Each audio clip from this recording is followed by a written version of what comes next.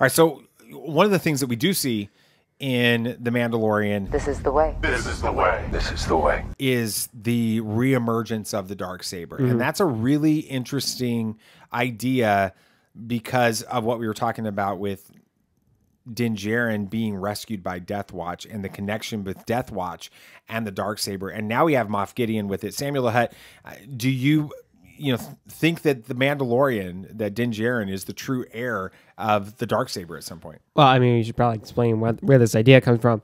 The Darksaber was created by Clan Vizsla and is passed down through that clan so far. And we eventually learned that Death Watch is Clan Vizsla, or is a part of that clan. And then again, later on, we see that Din Djarin was rescued by the Death Watch. And so the theory is that since he was eventually at one point part of Clan Vizsla, and therefore he should rightfully have the Darksaber. Personally, do I think this is the case? No. I think we don't know that it was ever really assimilated into the Clan Vizsla thing, or if he was really blood related to anyone in there.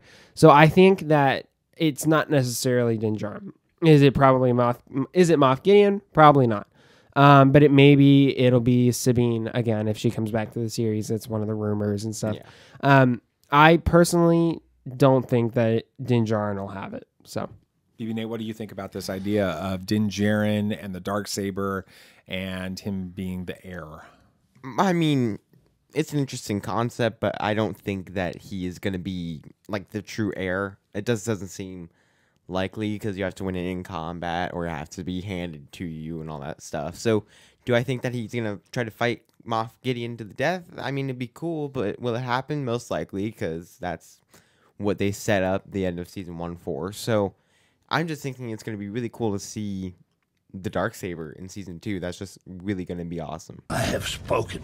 Yeah, in that episode of Disney Gallery, The Mandalorian, when they were actually showing the physical Darksaber that Didn't he break like 5 props of that before? Yeah, I don't know. What But, I mean, they only use it for like 4 seconds, I Right. think, in the entire series. But they're holding it, and it's a practical effect, kind of going back to the original lightsabers in the original Star Wars. Yeah. That they were practical sabers that they were using with this spinning, reflective material and things like that on it.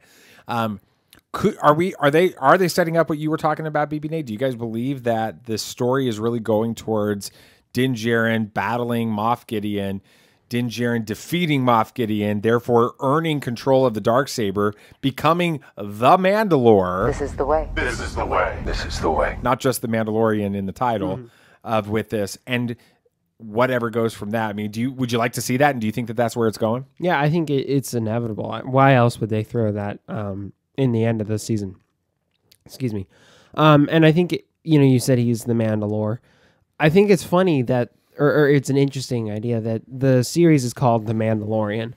Why would he be called The Mandalorian? I mean, there's a ton of other Mandalorians still around. I mean, we saw his clan. Why is he the Mandalorian? Maybe the rest of the series is him becoming the Mandalorian, like getting this reputation, and maybe that is through winning the Darksaber. Yeah, and in the early episodes, every episode, it's the child, the client, the sin, that type of thing. They're like using that as a moniker for something very specific. There's lots of children, but then there's the child. There's lots of clients that the Mandalorian serves with this, but then there's the client, Right. With it. And so then there's lots of Mandalorian, but is there only one Mandalore that we get to see in all of that? That's a really curious idea. I can't wait to see how that plays out.